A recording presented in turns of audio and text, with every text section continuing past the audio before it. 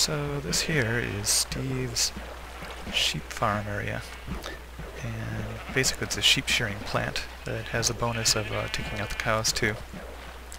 What happens is it all starts here. This little green patch is basically about the only place animals can spawn in this area. The rest is all sand and whatnot.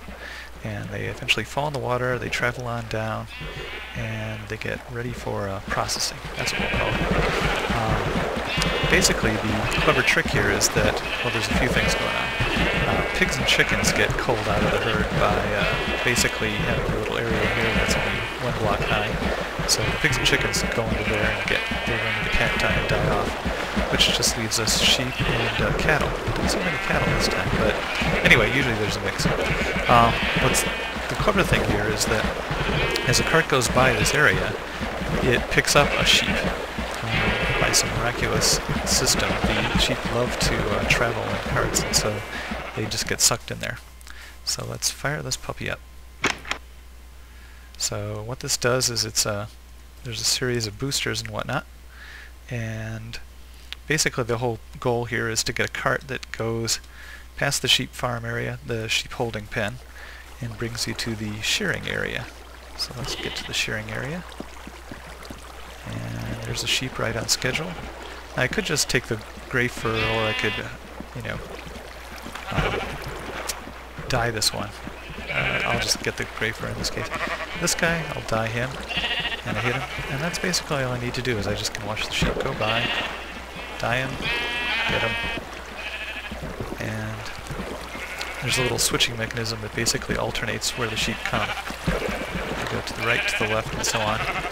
Just because the delay here is just the bottleneck, is that how slowly the carts will go through this area. Ah, there's some nice rare black wool, so that'll make Steve happy. He's saving up for some special project. So anyway, that's the basic idea.